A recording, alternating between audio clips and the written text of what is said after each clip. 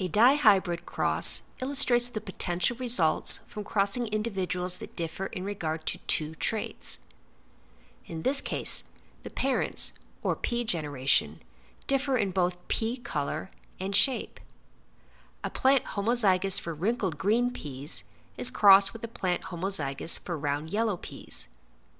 Because both parents are homozygous for both traits, only gametes coding for wrinkled green peas or gametes coding for round yellow peas are produced.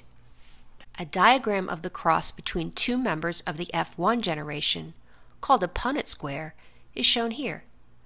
When the gametes from these pea plants are combined, all of the offspring in the F1 generation are round and yellow. This is because the traits for round and yellow are dominant over the traits for green and wrinkled. Because all offspring within the F1 generation are heterozygous for both traits, both the males and females can produce 4 different gamete combinations: round yellow peas, wrinkled yellow peas, round green peas, and wrinkled green peas. A Punnett square is created to determine the F2 generation that results from this cross.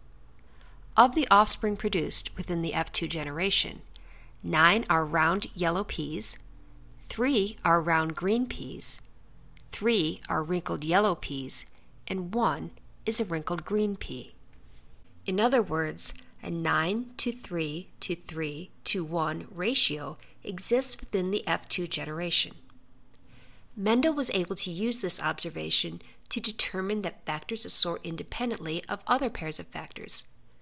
This has become known as the law of independent assortment.